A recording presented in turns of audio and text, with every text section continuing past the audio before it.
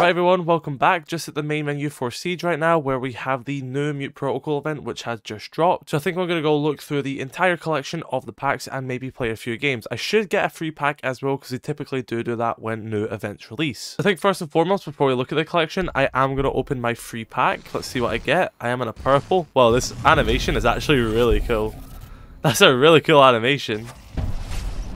Okay, I'll take it. I know a lot of people might be disappointed by a pack like this. I'm a sucker for player cards, so look, I'll take that. I'm not disappointed by that, but I know a lot of people probably would be disappointed by that. I cannot lie. So taking a look at the contents of the pack, there is 75 items in this. This has got to be the biggest pack collection out of any event ever. And there is 2 universal weapon skins. This one at the top was available the first time around when the event was out. And now this is the new one, which is available now, which wasn't originally here when the event first came out. And I know my face cam is kind of blocking it, but this is called Elegant Fusion. So moving over to the uniforms, there is some new ones and a lot of them are returning as well. So we have Mira, Jaeger, Blitz, Oryx, Nook, Ayana, I like the Ayana one, that's pretty cool, Kapkan, Ying, Jackal, Mute, Macie. Okay, that Macie one looks really nice. I like that one a lot, and it goes really well with that headgear I've got on him. Vigil, of course, Lion, Tachanka, which is a new one around this time as well, Cav, IQ,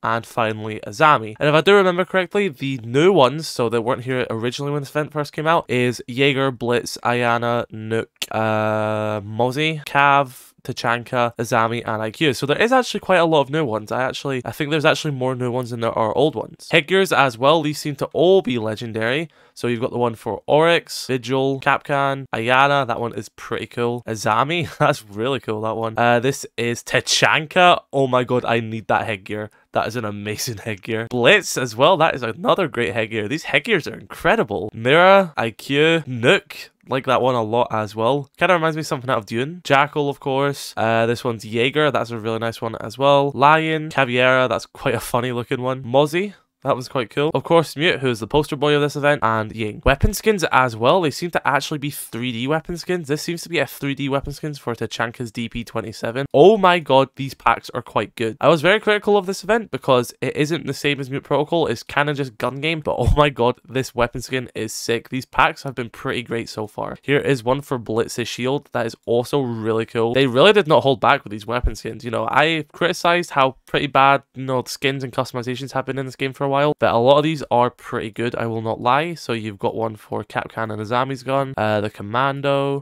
Caviera's SMG, Mute shotgun, the same weapon as before. I guess one is for Kapkan, one is for Azami. K1A by the looks of it, the SMG which Nook has, Jackal C7E, the Vector for Lion, the Vector for Mira and Goyo, of course the MP5 as well, the shotgun which Ying has, IQ's Commando, the ARX for Ayana, and of course Jaeger's Commando as well. There is a universal attachment skin as well, which is pretty nice, I won't lie, I like that one quite a bit. We've also got 2 charms. This was the charm that was available the first time around, and this is a brand new charm as well. Next is all the player cards. I'm just going to go through these quite quickly, but these are all extremely cool. These all look a lot high quality than they usually are, so you know, hats off to them for that. They are kind of stepping up their game in this, but these are really great player cards. I do want most of these. I think my favorite one out of all of these is probably Tachanka's, or Ayana's one is pretty cool as well. And then finally, there's 2 player card backgrounds for this as well. One from the original Mute Protocol, which is this one on screen, and then the Flesh and Metal background, which is from the re-release of Mute Protocol. And of course, guys, as always, these can also be separately bought as bundles as well for our 6 credits. So you can get all these different bundles here, and you can also get ones with the weapon skins. I believe this one comes with the background as well. Yes, it does come with the original Mute Protocol background, and I'm not seeing a bundle for the new weapon skin. There should be one, but I'm not seeing it. Maybe they've made that limited to packs, but yeah, that's actually quite interesting. So maybe the new weapon skin is limited to packs as well as the background and stuff like that, so beware of that. Maybe I've just not been able to find it, but yeah, beware of that. I can afford a pack. I can afford a few packs. I think I just have to buy them individually.